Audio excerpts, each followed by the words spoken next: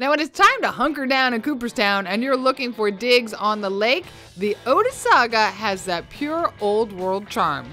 Built in 1909, the federal-style building with massive 30-feet columns was named after the Iroquois word for a place of meetings, and is surely one of America's greatest lakeside hotels. It was developed by two grandsons of Cooperstown's prominent resident Edward Clark.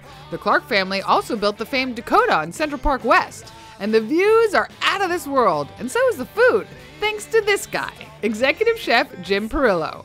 They offer all-day dining at Hawkeye, a casual restaurant with outdoor seating right on the lake. There you can enjoy an all-day menu with great house-ground burgers, local heritage farm fried chicken that gives Marcus Samuelson a run for his money, and innovative flatbreads like the eggplant parm pizza with lemon ricotta. And at their fine dining venue, Glimmerglass is where Chef goes over the top. We had a togarashi dusted tuna a la plancha with fresh hearts of palm, soy wasabi yogurt, and pea tendrils. Then we moved on to the star of the show. Lay it down, baby. Porterhouse for two. Oh, there it goes. It's our dry age. We dry age in house 28 days. Prime porterhouse. We're gonna do some potatoes. Our gratin. What this is comes with our local Spurbeck cheddar. It's here in Cooperstown. Whoa! Right? Yeah. That's what Glenny's gonna do in the potatoes later. Oh, look at that. There you go. Ooh. You got that? But this cheese is made in like a grocery store. Yep, local grocery store called Spurbeck. I love that. It's been around for years. Actually, they get the cheese and they age it for an additional 6 months. In their basement. In their basement.